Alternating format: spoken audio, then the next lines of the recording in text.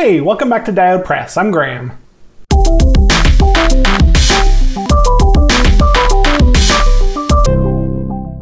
If you're a longtime subscriber, thanks for coming back for a new video and supporting the channel.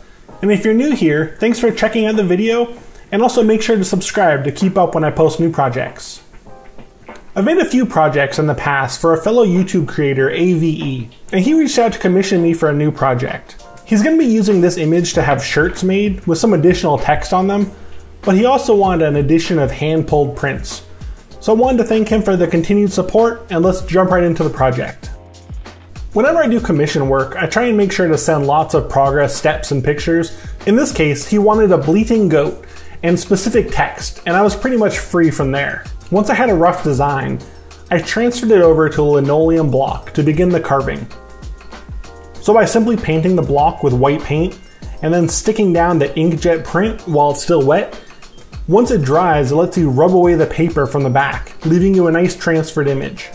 It's not perfect and pieces peel up here and there, but it's really just a guide to keep me close anyways. And I was off to spend many hours carving this image using a variety of carving tools.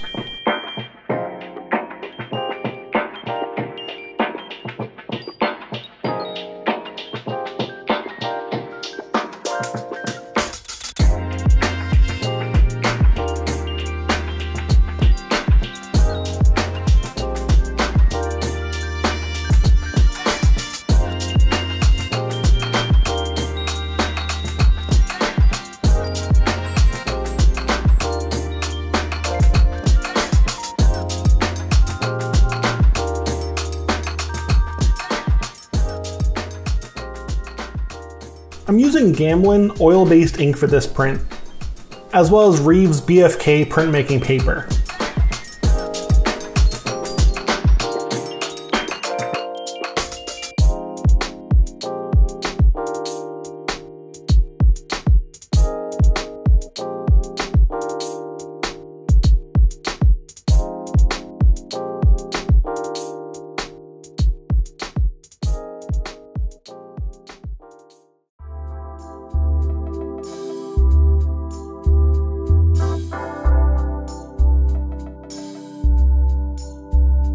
Once the block's inked up and ready to print, I decided I want to upgrade my registration jig before I run it through the press.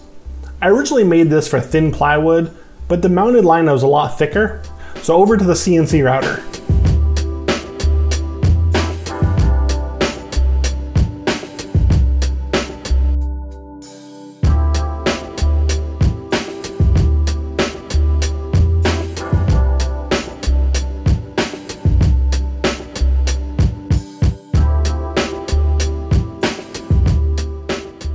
And here's how this addition works. I can set the edge of my paper against the edge and then adjust the placement exactly where I want it, which is going to be really helpful if I get into registering multiple blocks for multicolor prints. Then I can simply tighten the bolts to secure it in place.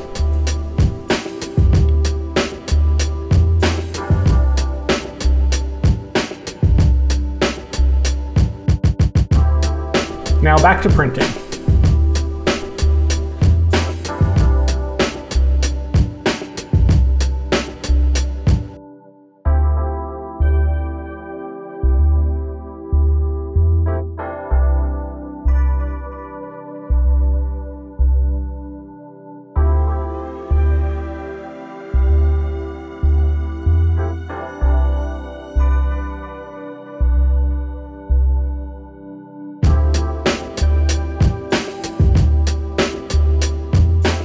There's a portion of the block that has a slight warp in it, and it's not giving me solid coverage. So I'm just hand burnishing this area on each of the prints just to make sure it transfers fully.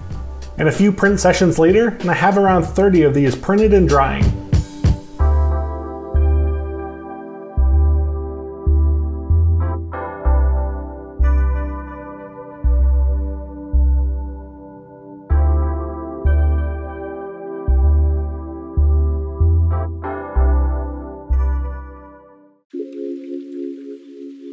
Next up, I want to emboss my shop logo chop in the print. So back over to the CNC to make this tiny plate out of ABS plastic.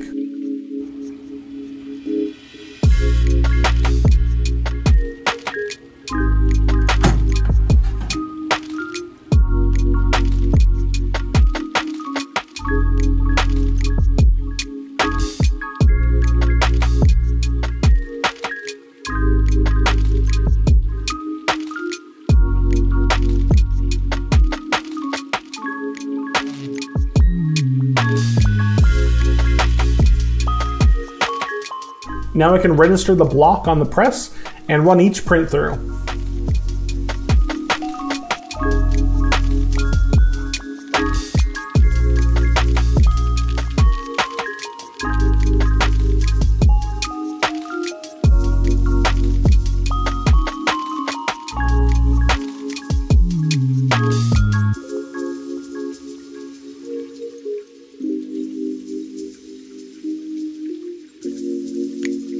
The blind embossing on the front keeps the print looking clean, and then I've numbered and signed the complete edition on the back of the sheets.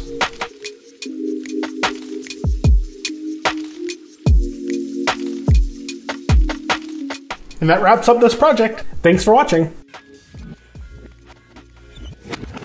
Thanks for watching. To keep up with the videos when they're posted, make sure to subscribe to the channel. And if you want to help support this channel, you can check out the Diode Press Patreon page, where I post behind-the-scenes photos as well as other patron rewards. Thanks!